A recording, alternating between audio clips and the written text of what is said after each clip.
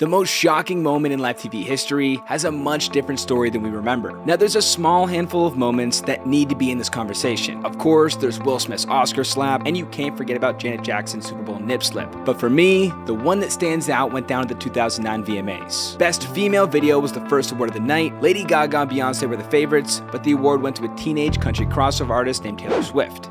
Yo, Taylor, I'm really happy for you. I'm gonna let you finish.